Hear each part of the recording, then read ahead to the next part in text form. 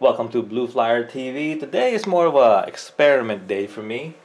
Um, a fellow YouTuber and good buddy Brett Stevens told me I could upgrade my NASA Lite controller on my 450 to the NASA M version 2, and so he kind of gave me an idea, and actually I was able to do it and upgrade using now. I'm using the NASA M firmware for NASA M version 2 V2 on my NASA Lite. So why do I want to go to the trouble of upgrading my NASA M Lite to the V2?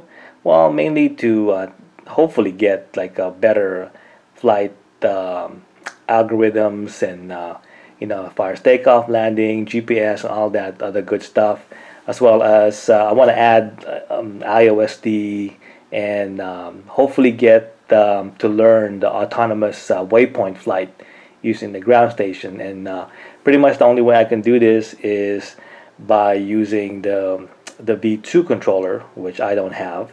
And if I could take advantage of it, then use the my NASA Lite, all the better.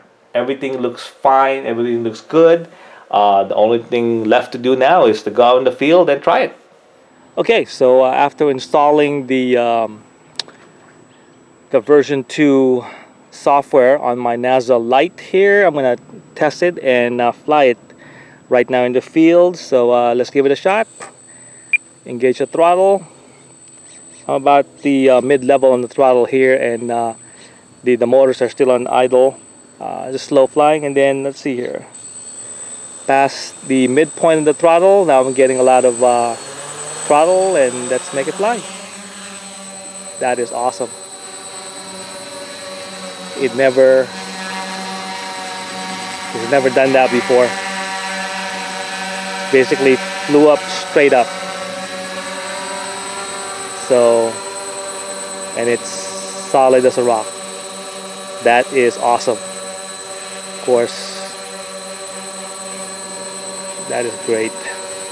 Let's go forward. Let's see what kind of response I get here.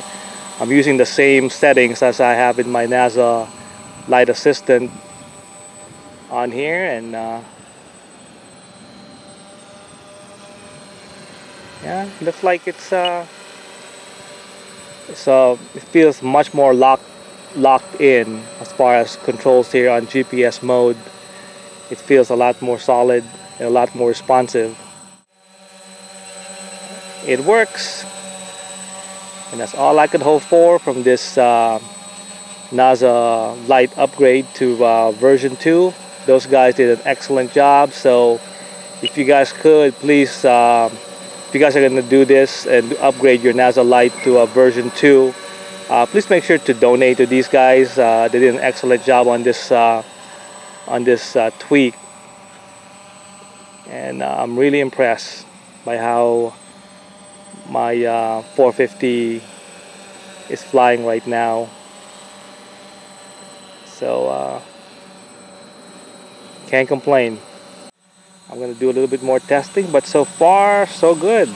No complaints from me. So hopefully that gives you an idea what the version 2 upgrade does on the NASA Lite, and I'll put out together some links for you so you guys could see and click on the links, and hopefully that helps you out too. So on behalf of Blue Flyer TV, this is Blue Flyer.